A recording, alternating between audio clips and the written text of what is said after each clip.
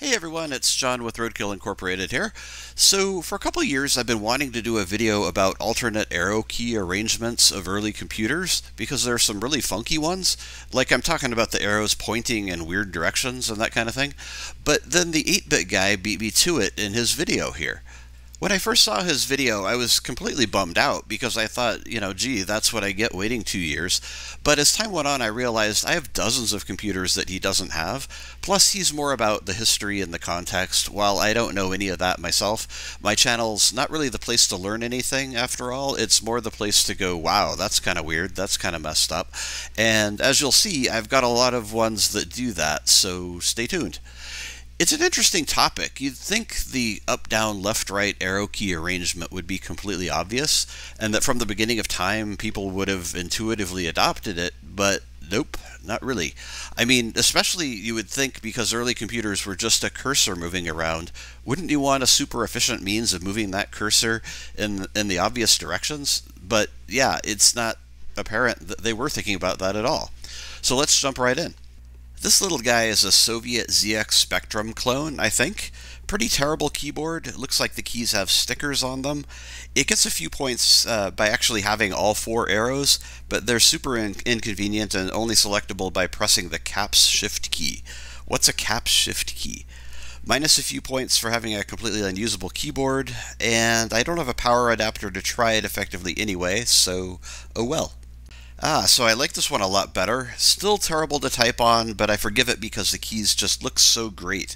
This is an MSX machine. For those who aren't aware, MSX is a hardware-software standard from the 80s and 90s that basically didn't exist in the US. So if you're in the US and you haven't heard of it, you're forgiven. There are hundreds of MSX computers made by a dozen manufacturers all over the world. As long as they stayed within the standard, they were able to do any goofy thing they wanted, so there are a lot of super crazy MSX computers out there. There are several iterations of the MSX standard, like MSX2, MSX2 Plus, that got better and better, but I like the original MSX because many models had red variants like this one, and I collect red computers because, I guess I like red. MSX is also great because they almost always have very distinct arrow keys, but this Casio PV7 outdoes itself by turning the arrows into a joypad 1, and also 4 arrow keys on the top row. But I don't know why you'd use the ones up there when you have your very own joypad 1, but hey, whatever. Okay, so here's a super weird one I guarantee you've never seen. This is a Videotex Commandex, or a Commandex Videotex. I'm not really sure. It's sort of like the Nabu, which you may have heard of, except probably even more of a failure than Nabu from what I can tell. These connected to your TV cable and acted as some sort of terminal, and they used centralized software from, I guess, Commandex Central? Or I think that's how it worked. One bonus about this one over Nabu is the keyboard is wireless, so you don't have to trip over a 20-foot cable to get to your couch. Plus, it's got really awesome fake wood paneling you just don't see anymore for some reason. Aside from the fact that it has microwave oven-like keys, it does score points for having a distinct arrow key arrangement, plus diagonal arrow keys even in the corners, which is cool. Plus, I would bet money it's the only computer ever with a surprise button. A surprise button. Can you believe that? Is this a laptop computer or is it some sort of futuristic gun? It is actually, believe it or not, a gun. No, I'm just kidding. It's a laptop.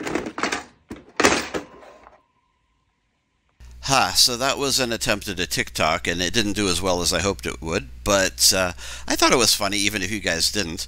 Anyway, this is a Dreamwriter IT. I think it's a Windows CE machine.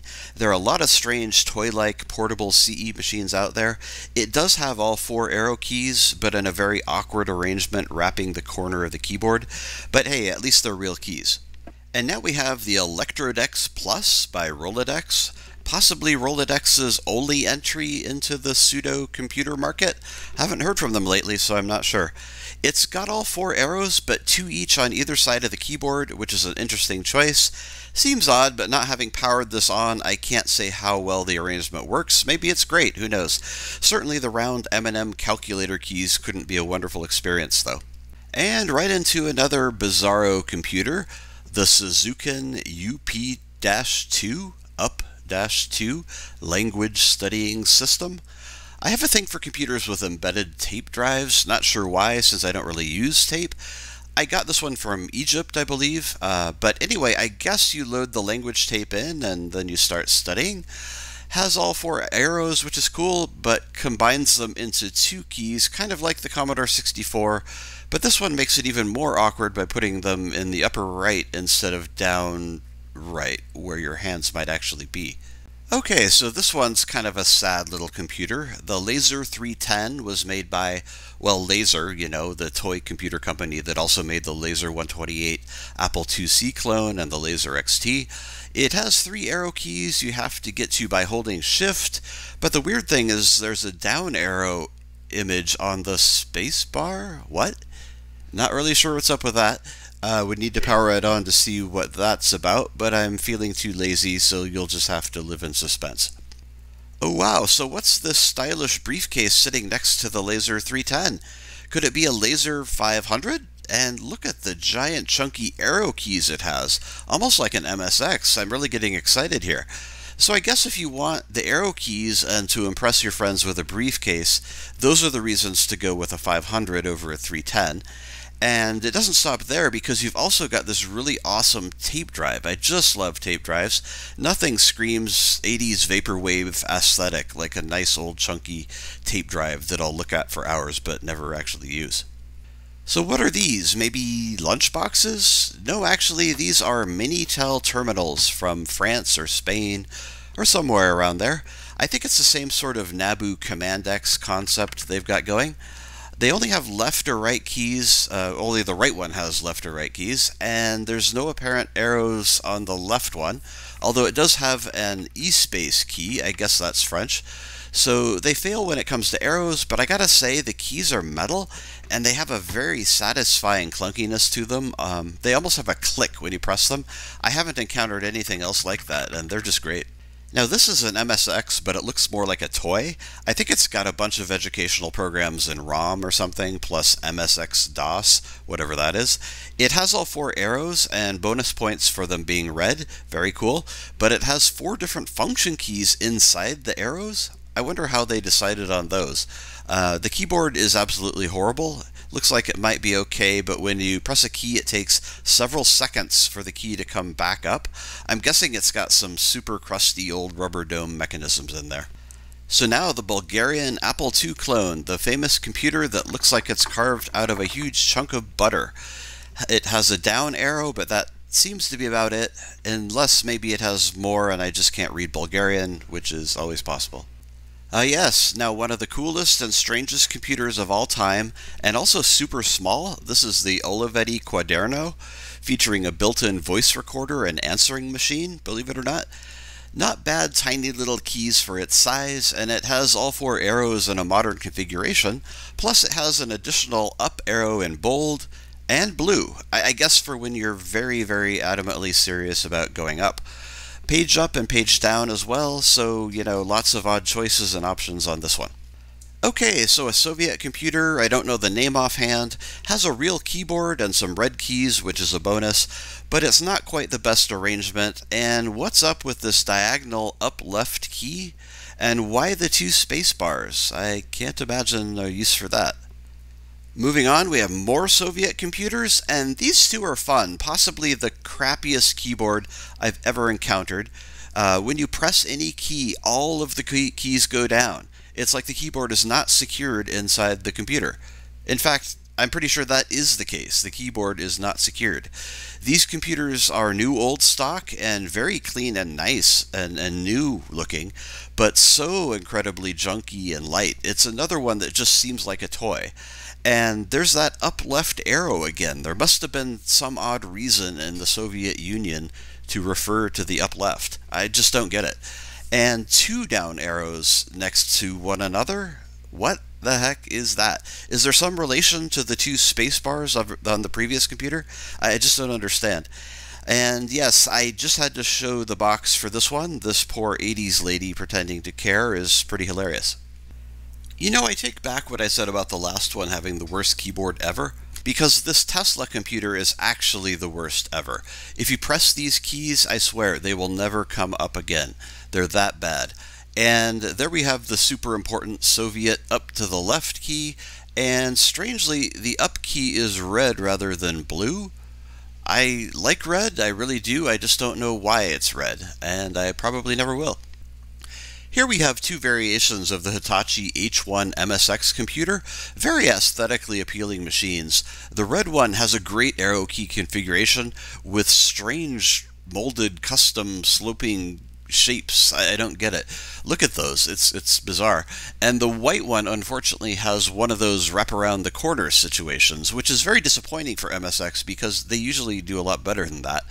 Worthy of note, these Japanese computers also have handles.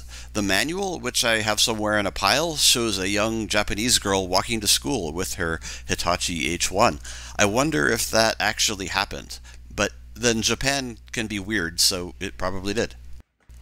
And here's one of my all-time favorites. Look at this absolute tank of a computer, the Tulip System 1.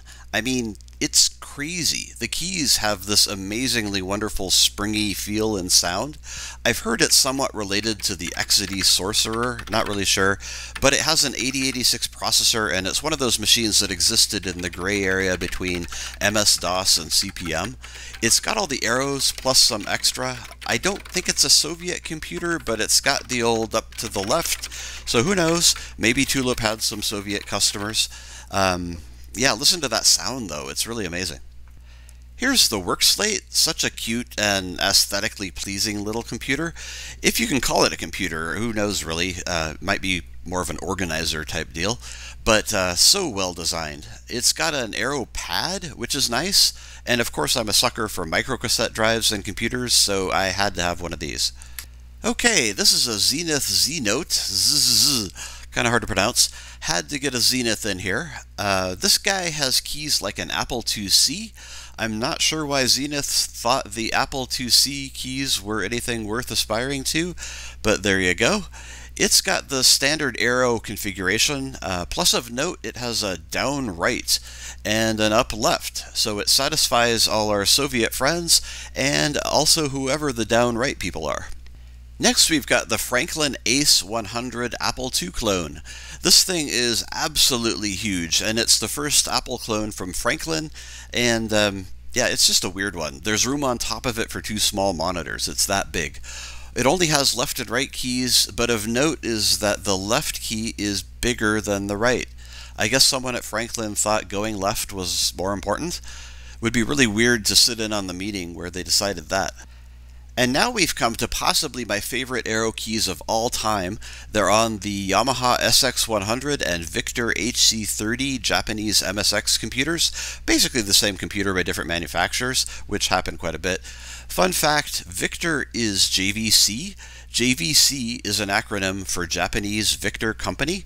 Bet you didn't know that. See, you're learning something here after all.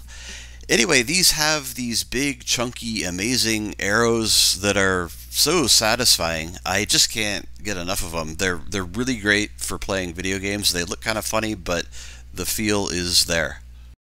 And finally, wanted to save one of the best for last. This is the Canon Cat, originally sold as a word processor, but under the hood, it's a computer, and it does a lot more than that. It was designed by Jeff Raskin, who had something to do with the original Macintosh design, and you can kind of see it. The cool thing about the Cat is it's really sort of a first principles design as far as what a word processor should be, and it's years ahead of its time if you look at the time frame. All it has are leap forward and leap back keys, but pressing those in combination with other keys, it's surprisingly easy to use. It's got these use front keys also, which are basically shift keys, and they activate the commands printed on the front of the keys. I was totally intimidated the first time I tried it, but within about 5 minutes I found I was getting around pretty easily because it's such an intelligent design with lots of built-in functions that just make sense. Okay, well, that brings us to the end, and that's good because my voice is starting to go and my dog needs to be let out. But, yeah, weird history of arrow keys we have, isn't it? Makes you feel fortunate we finally got to the obvious and most functional configuration. Kind of gross and covered in dust as it is. But don't think that's the end of the strangeness, though. Maybe if I get motivated, I'll do another video on bizarre trackpad and trackball locations. Anyway, thanks for watching, and I'll see you next week.